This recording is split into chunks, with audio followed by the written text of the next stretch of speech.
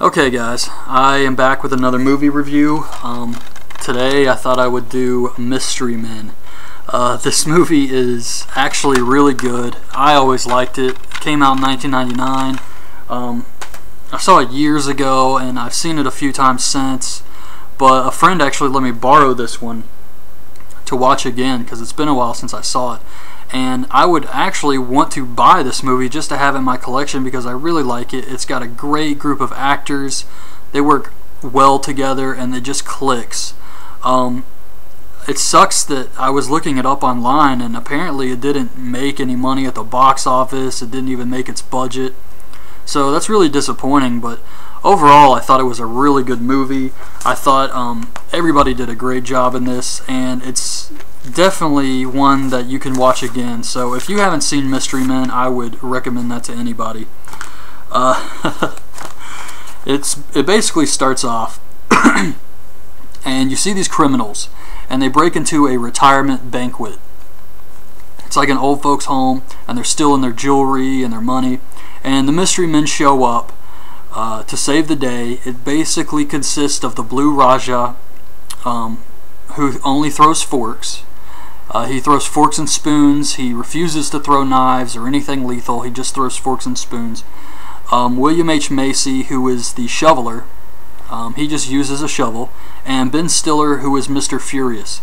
He's supposed to be like the Hulk, where he gets stronger when he gets angry, but no one's ever really seen him do anything with super strength, and he just gets beat up a lot. They start to fight the bad guys, and then they start to lose. They start to beat each other up. The Blue Raja throws a fork and hits the shoveler in the ass. The shoveler hits Mr. Furious in the face with a shovel. So everything kind of falls apart, and then Captain Amazing shows up. He's actually a real superhero. He's got a jetpack. He's decked out in sponsors like Pepsi, and he saves the day. And the other guys, they feel horrible. They're like, oh man, he gets all the credit. And this other guy hands him a business card and says, hey, I make weapons. It'll help you guys out. They kind of just take it and leave. The cops make fun of them. Then we see Captain Amazing in the limo. He's arguing with his publicist about losing his Pepsi sponsor. And he decides that they need a supervillain for him to fight. But they're all either dead or in prison, except Casanova Frankenstein, who is in a mental institution. So Captain Amazing decides he's got to get this guy out. So he goes to his hearing, and he's using his secret identity, which is a guy named Lance, which is basically Captain Amazing with glasses on.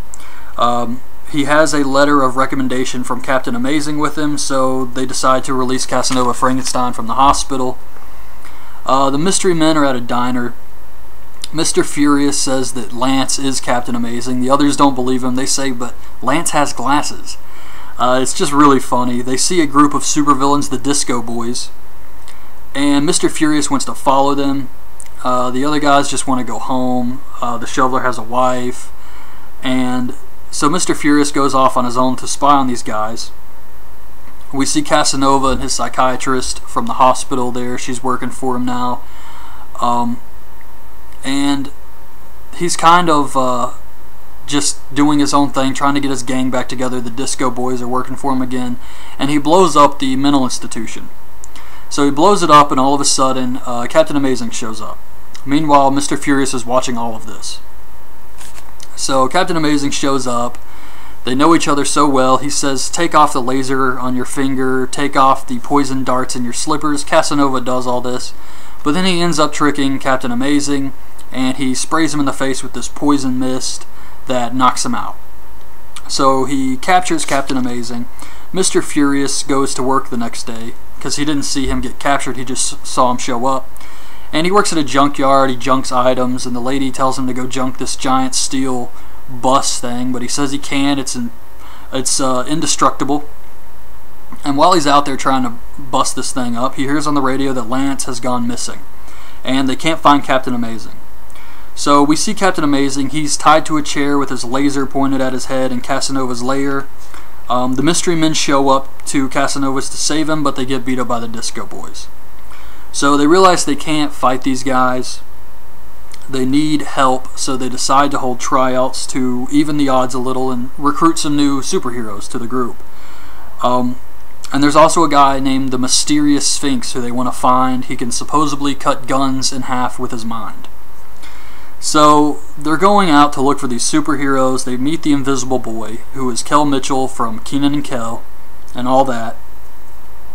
And he can turn invisible, but only if no one is watching, including himself. So there's really no way to even know if he can do this. But they give in because he has a dream, and so they let him join. They go back to the diner and they run into the Spleen, who is Paul Reubens, Pee Wee Herman, and they don't like him. He's annoying. Apparently his power is he was cursed by a gypsy to have this horrible farting power. He demonstrates his power and everyone in the diner faints. So he kind of goes along with the group. They just kind of let him follow them around. They hold the tryouts. They get a bunch of like ragtag, horrible guys. Like Dane Cook shows up as the waffler. His power is he has a waffle iron. Pencil Head and Pencil Sun, Ballerina Man, just a bunch of horrible characters. They don't find anyone, and then the bowler shows up. Janine Garofalo. She throws a bowling ball, which has a skull in it, which is her father, the original bowler. So the bowler joins the group because she's got a great power. They like her. She's strong. So the 6 of them head out, and they spot Casanova's limo. So they go up to the limo. They lock Casanova and the Disco Boys in the limo. One of the Disco Boys says that he's the guy who killed the bowler's father. They start to beat up the limo. They smash the doors. They scratch. The Raja scratches it with his fork. Mr. Furious jumps on the roof and starts pounding on the top of the limo. The Spleen farts inside, and then the bowler just breaks the windows with the bowling ball. This was a great scene here. They all go off to celebrate their little victory over Casanova, and they get drunk, and then the Disco Boys show up when they're leaving the bar. They pull guns. They're about to kill him, and then the Sphinx shows up, cuts the guns in half, and they all escape. He agrees to train them. He talks in these weird riddles, and he's really mysterious. They get better, though, and they start to make new costumes, and then Mr. Furious gets really mad at the Sphinx because of his sayings like, you cannot let rage become your master, so you must master your rage, and it's just stuff like that all the time. And Mr. Furious says, you can't go up unless you go down, you can't go left unless you go right, and just stuff like that. And this was really funny. So he gets mad and he eventually leaves the group. So to replace Mr. Furious, they decide to go get some weapons. The shoveler remembers the guy who gave him the business card from the old folks home, and it's Tom Waits. He specializes in non-lethal weapons, though, like canned tornado grenades, the clothes shrinker, the blame thrower, which causes people to argue at each other. And Mr. Furious, meanwhile, goes back to the diner. He walks the waitress home, who he has this crush on, and she finally agrees to go out with him. So he walks her home. Meanwhile, the Disco Boys are spying on him. So the Mystery Men decide to get up and go to save Captain Amazing. And Mr. Furious shows back up and rejoins the team. Casanova's holding a party. He's got all these different gangs there. He's got the Disco Boys, the Susies, the Suits, who are like mobsters, the Frat Boys, the Not-So-Goody Mob with CeeLo, and the Furriers. So the Mystery Men, while all these gangs are having a big party, they sneak in the back and they find Captain Amazing. They try to save him, but they accidentally pull the wrong lever and they kill him. This machine comes on and kind of turns him inside out. So Casanova goes to show the gangs that he has caught Captain Amazing, but he finds he's already dead, and then he finds a fork and realizes it's the Mystery Men. They retreat. The Mystery Men retreat, and the shoveler gives them all a motivational speech. They decide that they have to save the city, so they all go off to prepare. The Blue Raja goes home and he gets his mother's special silverware, tells her who he really is. Mr. Furious goes and tells the waitress his real name, and she says, just be Roy, don't be Mr. Furious. Then Tom Waits fixes up the bus from the junkyard, and he puts this big magnet on top of it. They put on their new costumes and they go to Casanova's. Mr. Furious starts to doubt his powers because of the waitress, and the others try to convince him that he does have his powers. They crash through the mansion and they use the magnet to steal all the guns from the gangs. The gangs retreat and Casanova turns on this laser device that will kill anyone who approaches it, anyone who approaches the disco room. So Invisible Boy actually uses his powers. The others turn away, they don't watch him, and he turns invisible and he cuts the machine off. So he does have powers. They use the shrink gun to stop the furriers, and they use the flamethrower to stop the not-so-goody mob. The shoveler takes out half the disco boys by himself, and the spleen gets shot in the ass and takes out the Susies.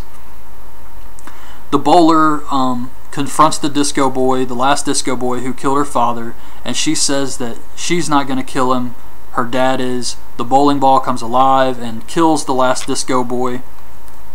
Casanova has the waitress, Mr. Furious's love interest, and he uses this electrical like railing on the stairs to kill the frat boys. He kills his own men, and that way no one can get to him. And he's at the top of the stairs, but Mr. Furious climbs up the Blue Raja's forks to get to him. They start to have a fight. Casanova Frankenstein fights with these like sharpened pinky nails. He just kind of charges at him, and they have this big fight. Mr. Furious goes crazy. He beats his ass, throws him into the machine. He gets turned inside out. The machine's going off. It's going to destroy the city, so they use the bowler's ball to shut off the machine, saving it in time. And then we see the news. They show up on the news, and the mystery men want to thank the other guys like themselves who no one cares about, no one thanks, and then they kind of start arguing about the group name, and then the bowler's ball returns to her bag, and she says, yeah, we know, you saved the day. And that was it, really. That was the whole movie. But like I said, there's so much good stuff in here, so many funny parts. You really just have to see it. If you've already seen the movie, you know what I'm talking about. It's really funny, and if you haven't, you should definitely check it out. You could probably find this movie for like $5 or find it online or something, but I'm sure Netflix has it. So yeah, I would definitely check this out because it is a great movie, and it's kind of just a goofy superhero comedy type. So definitely I recommend this movie. So that's my movie review for today. I hope you guys like it, and I will be back tomorrow to do Leprechaun 2. So I hope you guys check that out, and thanks for watching. Bye.